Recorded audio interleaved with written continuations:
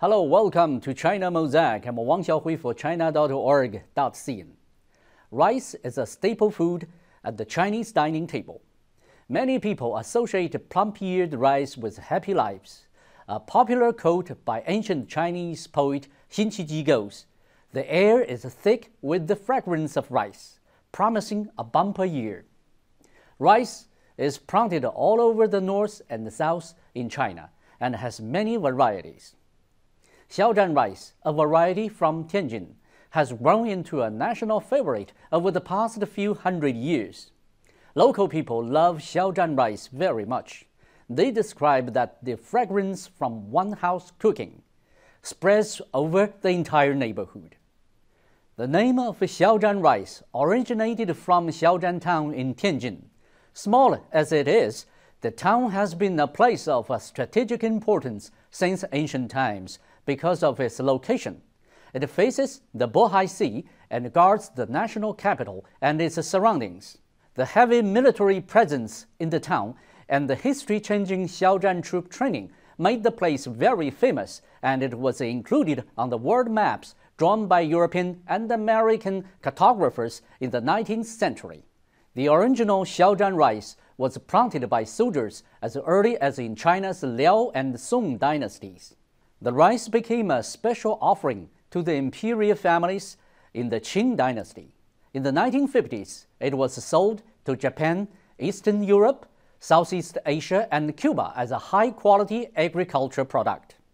Today, Xiaozhan rice has been integrated with new technologies. Dozens of high-quality and high-yielding varieties have been bred, all marked by distinctive features including resilience to diseases and pests, drought, and salinization. In addition to this, modern rice production also utilizes machines and automated devices. Unmanned aerial vehicles are now widely used for ecological protection.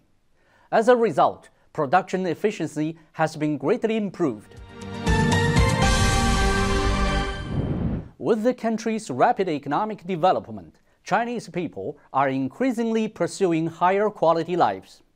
They need not only a full bowl of rice, but a full bowl of tasty, nutritious rice.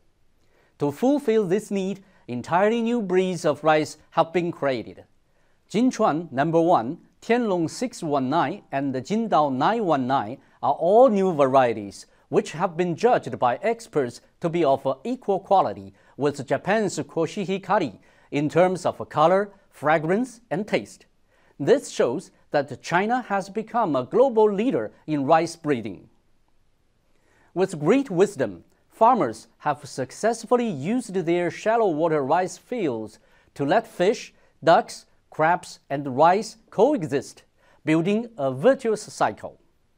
And that reflects the philosophy of a harmonious coexistence in traditional Chinese culture. For China, agriculture is the foundation of the country.